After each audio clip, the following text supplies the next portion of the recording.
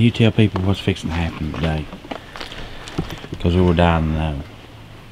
Is it? Well, I'll turn this light off. Me and Dad was up here yesterday and got between two gobblers. You'd think that'd be a good situation, but didn't get nothing to happen. Had one gobbler coming on the flat in a field up above us where Dad's got a ground blind set up. He was probably within 20 yards of that blind. I was actually picking him up yesterday to go to another property. Showed up a little late, and these birds were up here gobbling, so we abandoned that obviously and went up here. So Dad called me yesterday. The same bird is gobbling in the same flat yesterday evening. Probably gonna roost the same spot. So me and Randy's got up here real early this morning. So we're gonna try to sneak up here in the dark, get in the blind. Hopefully we won't bust this turkey off the roost. It's gonna be difficult because he's probably gonna be right on top of us. But we got the old Longbow. It's been a mission this year, so hopefully it'll pay some dividends today. We'll see. Sounds good, man. All right, man. Let's get to killing. Let's get it. All right, guys, we've made it here to the ground blind. We got in here way before daylight. We're hoping we got in here without bumping him. We didn't hear nothing fly, so we feel we're all right. It's starting to break daylight.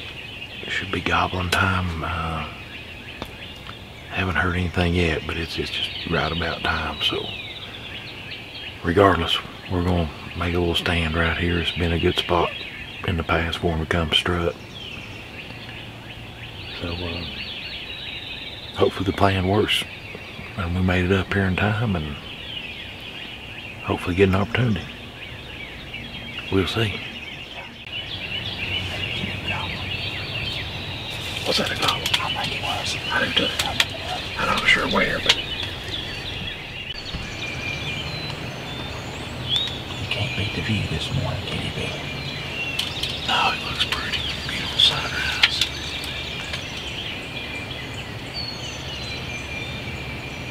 Looks nice. Let's give an update. Well, we've been sitting here this morning, heard some far gobbles as y'all heard. And it's been kind of slow, and just a few seconds ago we hear a goose flying over.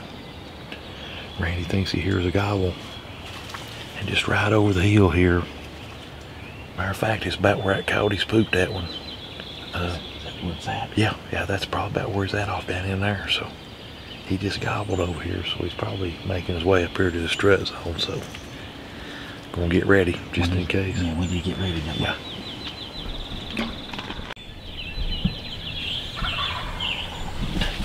He's not that far. He's just right over the hill. Do you think he's just like right here? I think he's right. I think he's pretty close to the fence line. Well, how am I gonna film you right there, dude?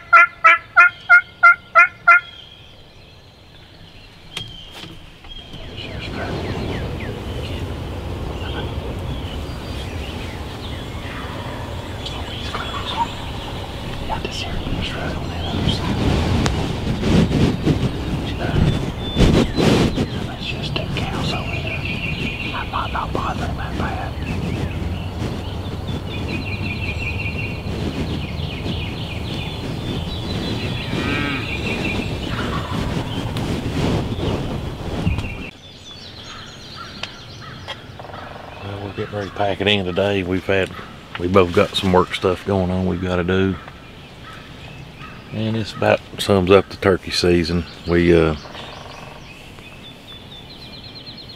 this gobbler strut zone.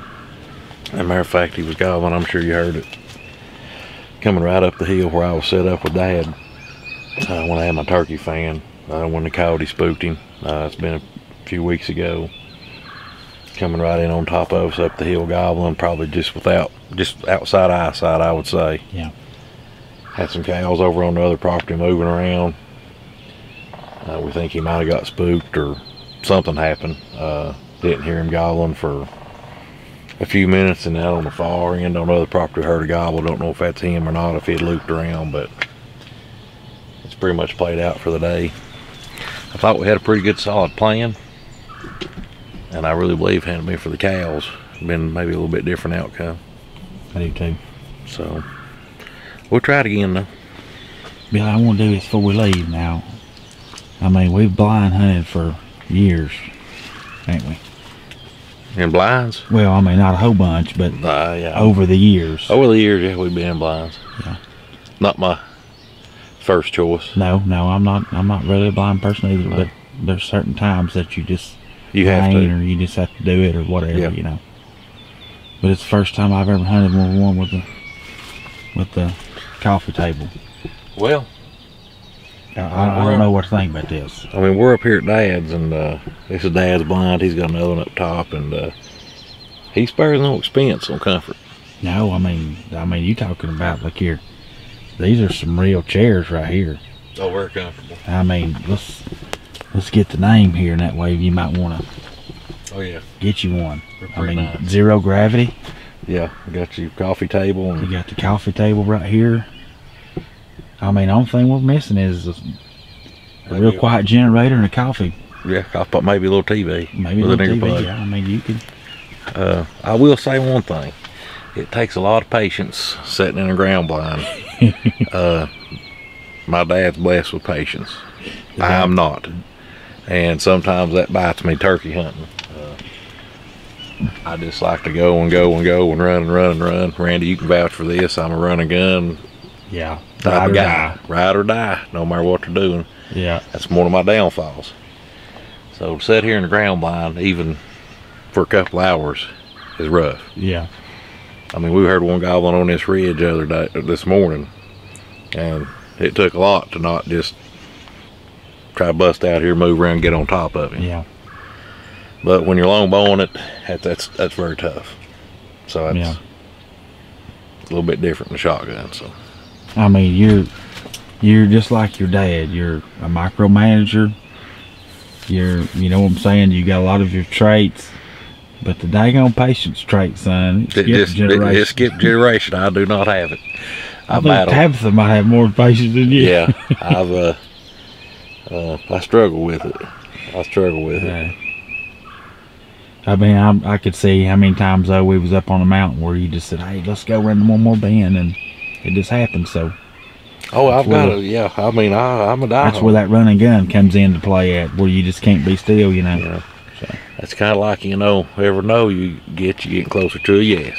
So you just keep on rolling. How could something be so frustrating, but yet so enjoyable? It's like one of them love-hate relationships. Yeah, that's what it is. Love them to death 1 minute, won't kill them to death. I feel turkeys.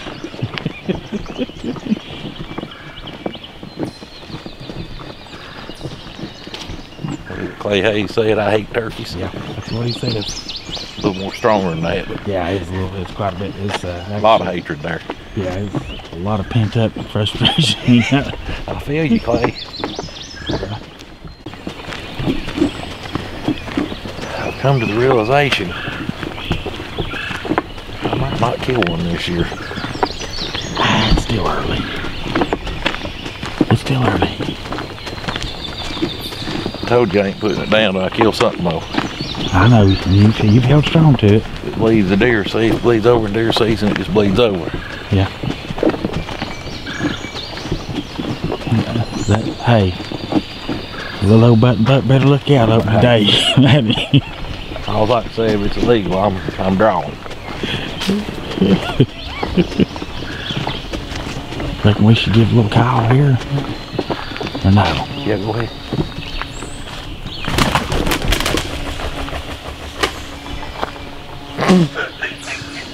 That was a hen, I think, though, wasn't it? I don't know. May have been. I believe it's that hen that'd been nesting up there. Dude, that thing was 5 yards. Hey, we're on the right track.